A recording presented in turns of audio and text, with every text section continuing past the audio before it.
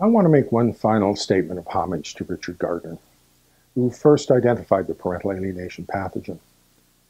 While no Gardnerian banner will fly on this battlefield, that's not to say that he was incorrect in identifying the presence of the pathogen, and that we don't owe him a debt of gratitude for his courage. He didn't realize just how malignant, vicious, and complex this pathogen is.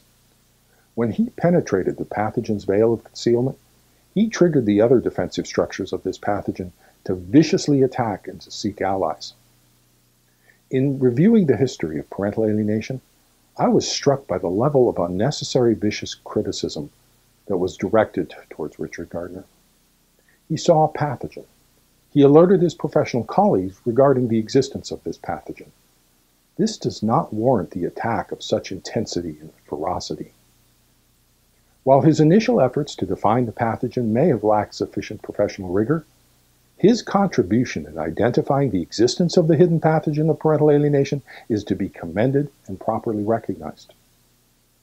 The attachment-based model of parental alienation can account for the 7 of the 8 symptoms indicators of Gardnerian PAS, although sometimes as an amalgam of several different constructs.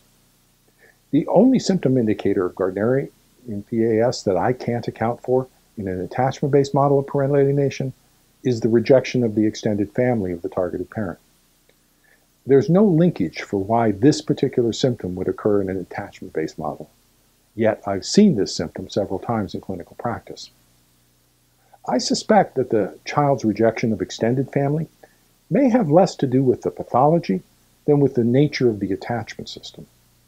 The structure of the attachment system may be in a sort of wheel and spokes configuration of attachment bonding, with the primary parental attachment figure at the center hub of the wheel, so that when the child cuts off attachment bonding motivations towards the parent at the hub of the wheel, the people who are along the spokes emanating from the hub of the parent are also cut off. But this is simply a conjecture without supporting evidence yet. Richard Gardner was the first to enter this new domain of complex family psychopathology, and he was forced to pay a terrible price in professional and personal condemnation for his courage. Well, I can understand and would agree with that his theoretical formulation for the pathology of parental alienation was less than what was needed and lacked a solid scientific foundation. This is, in my view, both understandable and eminently forgivable for the first pioneer to enter and explore a new domain of psychopathology.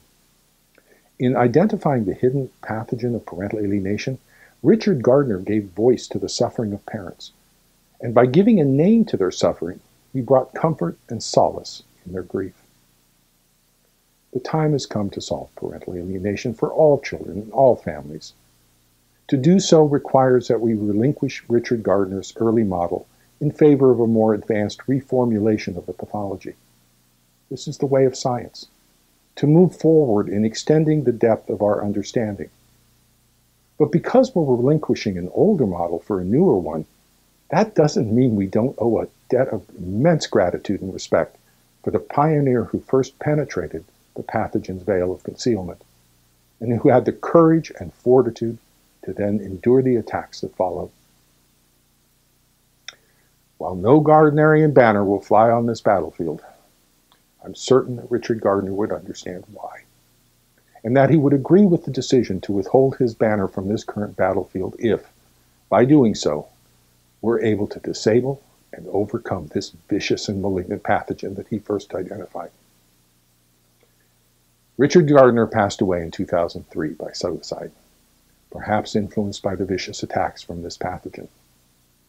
In our coming battle, I hope that his spirit will be with us, and we'll find peace in our ultimate defeat of this pathogen that he first identified.